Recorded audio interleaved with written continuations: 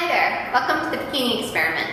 Today I have a fun, effective workout that I wanted to share with you. We're in the gym, but you don't need a gym to get started. All you're gonna need is your own body weight, which makes this perfect for travel or if you're tight on time and can't get to your gym. So let's jump in and get started. First up, reverse lunge to side touch squat. Some things to keep in mind here. Your hips are tucked under you. Your belly button is drawn back and towards your spine. Your shoulders stay down and relaxed. When lunging back, make sure your knee is in line with your hip, not inside of it. You want to make sure that you step back and out. For the side touch squat, make sure your toe is pointed and slightly in front of you. Next, plank with a triple tuck.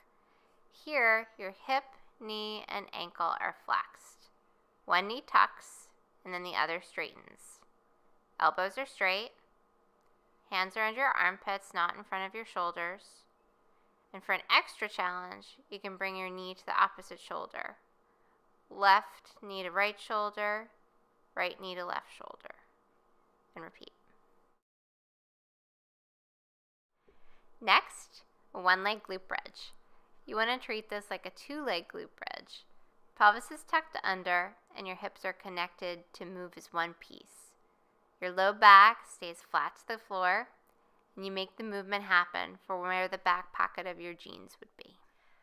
For the hollow body reach, you want to keep your core crunched. Don't let your ribs flare. You want to stay connected. The most important thing here is to drive your knee in, then reach for your foot. So focus on your knee. For the low back hyper with the twist, you want to create an arch by squeezing your butt down to the ground to lift your body. Maintaining a complete arch is more important than how far you can come up.